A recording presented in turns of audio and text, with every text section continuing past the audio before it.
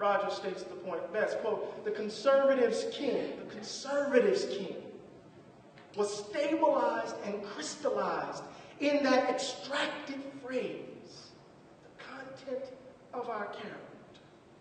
With powerful moral confidence, they turned it against what they saw as the post-King course of the Civil Rights Project, against busing for racial equalization, against affirmative action in college and professional school admissions, against the minority set-asides that black city governments were promoting, against consideration of race in voting district apportionment, against counting, considering, or officially noting race at all.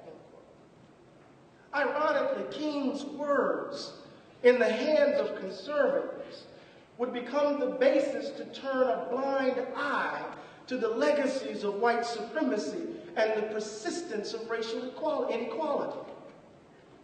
For some, the holiday would effectively wash our national hands clean. And any attempt to use race talk in public policy debates, to acknowledge the significance of racial and cultural differences in the public domain, would now be subject to the claim of reverse racism.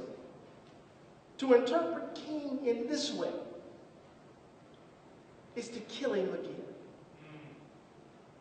It requires that we frame him not in the light of his lifelong witness, but in terms of a moment, a sentence even, that confirms who we take ourselves to be as a nation, not those powerful words that challenged our very self-conception. It's been deodorized. It's been sanitized. King makes you feel good about yourself. Doesn't unsettle your beliefs. He confirms your prejudices.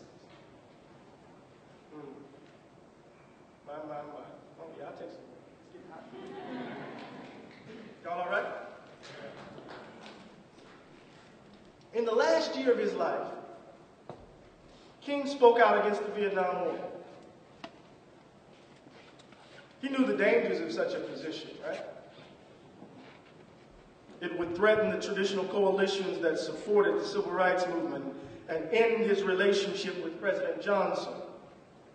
His momentous decision, and I use momentous here in the William James sense of momentous, right? In that wonderful essay, The Will to Believe.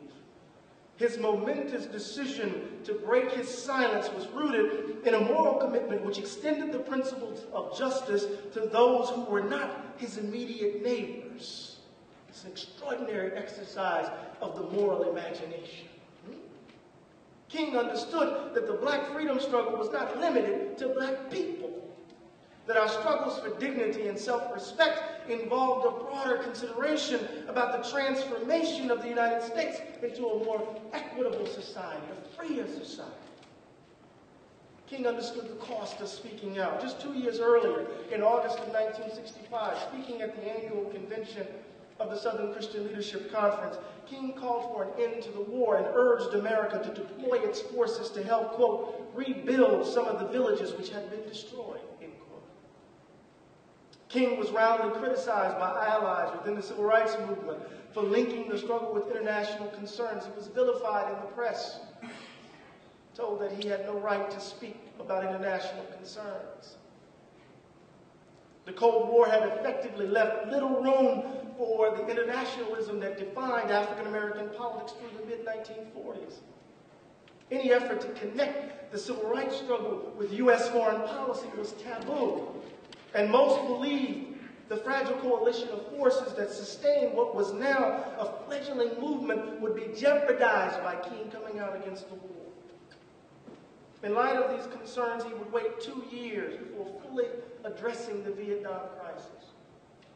In the interim, he saw what? What did he see? The physical and spiritual destruction of war. And he witnessed the erosion of democratic life at home. Commenting on Julian Bond, who spoke right here, who was denied his state legislative seat in Georgia because of his opposition to the war. King wrote, "Never before had the right to question our foreign policy been so severely thwarted." He went on to say that our nation was approaching a dangerous totalitarian periphery where dissent becomes synonymous with disloyalty.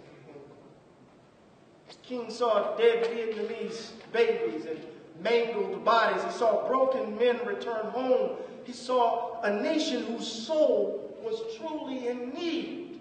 He would say, if America's soul becomes totally poisoned, quote, part of the autopsy must read Vietnam, end quote. So on April 4th, 1967, 1 year to the day he would be murdered, King delivered his Vietnam speech. He noted that Vietnam was but a symptom of a far deeper malady within the American spirit, and a radical revolution of values was required to save the nation. In the pulpit of Riverside Church in New York City, King preached, quote, I am convinced, these are his words, not mine. I am convinced that if we are to get on the right side of the world revolution, that we're just playing this outside, we as a nation must undergo a radical revolution of values. We must rapidly begin the shift from a thing-oriented society to a person-oriented society, when machines and computers, profit motives, and property rights are considered more important than people. The giant triplets of racism, materialism, and militarism are incapable of being conquered. This is not the king we celebrate with a Coke and a smile.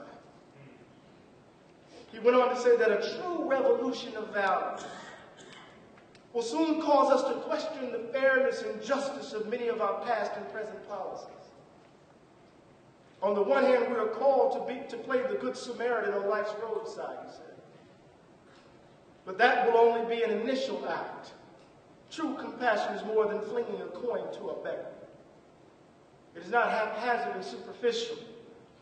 It comes to see that an edifice which produces beggars needs restructuring. A true revolution of values, King said, will soon look uneasily on the glaring contrast of poverty and wealth. I wonder if John Boehner read this. King noted, quote, the Western arrogance of feeling that it has everything to teach others and nothing to learn from them is not just. A true revolution of values will lay hands on the world order and say of war, this way of settling differences is not just. Obama had to go through all sorts of contortions in order to justify his acceptance of the Nobel Peace Prize and his execution of the war in Afghanistan.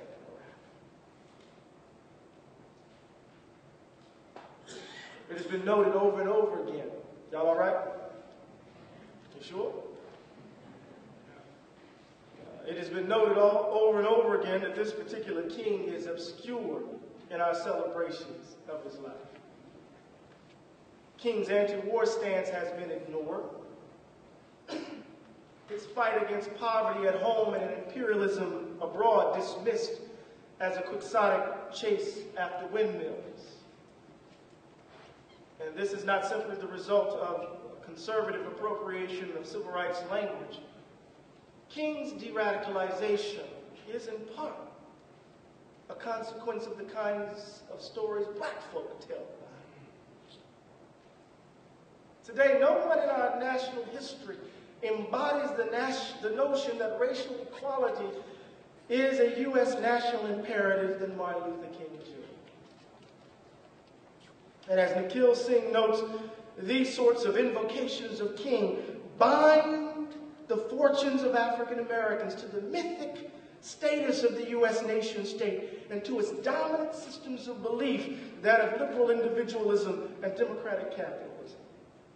But again, the complexity of King, indeed the complexity of black life itself, is minimized in such a move. In some ways, it domesticates the powerful critique of American hubris evident in the Black Freedom Struggle. King's public success is bound up with the alignment of his prophetic challenge of the state with the broader myth of America as a shining city on the hill, as the fulfillment of a project, and as the completion of destiny. King becomes, in this holiday, the latest character in a story of American perfections. And with Reagan's signature, he joins with others like Lincoln as a new founding father, enabling Americans to embrace their progress as a more inclusive and tolerant people, and to affirm once again their inherent goodness. Oh, but when we look around the nation, what do we see? Oh, if we were to go into the neighborhoods of Rochester, what will we see?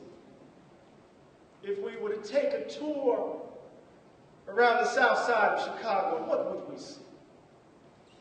If I were to take you to the dark and dank sides of New Orleans, what would you see?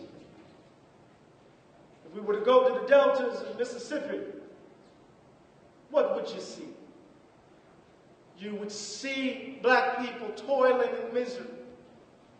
But if I were to take you into the barrios of LA, take you into the southwest of Texas, what would you see?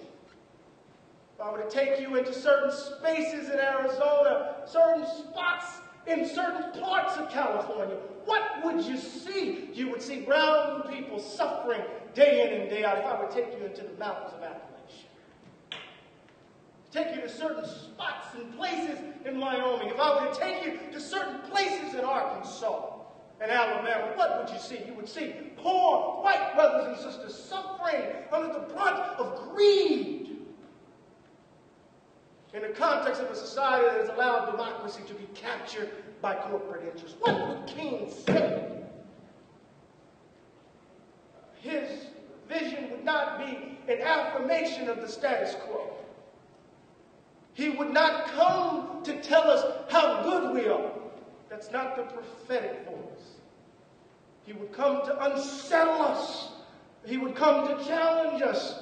He would come to give voice to the enduring power of democratic ideals. Not because those ideals are America's possession, but because those ideals stand for the affirmation of the dignity and standing of every human being.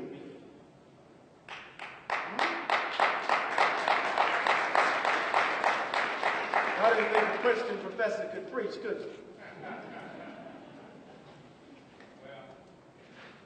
But King, in the context of the holiday, Obama, no, I'm not going to go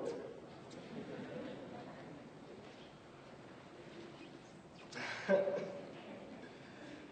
This King-centric account of the civil rights era, Nikhil Singh writes, he's a wonderful historian, wrote a book entitled Black is a Country.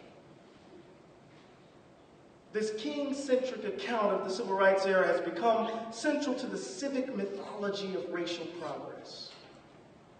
Beginning with the decision in Brown v. Board of Education in '54, what might be termed the short civil rights era, Singh writes, is imagined to have taken place primarily in the Jim Crow South from the mid-50s to the mid-60s in a series of social movements to desegregate black life and register black voters. And you know the story. Or weary Rosa Parks wouldn't get up. And then the emergence of these well-dressed black students who would set in. And then all of it culminated with the March on Washington. The passage of landmark national legislation and social policy, Civil Rights Act of '64, Voting Rights Act of '65, followed by Lyndon Johnson's War on Poverty. According to Singh, this brief period is now viewed as the apex of the historical arc of black struggles for citizenship in the United States. The moment when questions of black political participation and civic equality become central to U.S. civic identity, a long overdue vindication of what King once called the amazing universalism of the founding documents in the American dream. End quote. But this version of the black freedom struggle and of King's prophetic witness narrows the scope of the black freedom struggle, banishing other forms of radical engagement from view. And with this absorption into a moral discourse of colorblindness, it has become an even more narrow frame. What are the implications of this reading of King in our moment with our first African-American president? I'm coming to a close so we can talk. In some ways, we are witnessing the end of black America as we know it.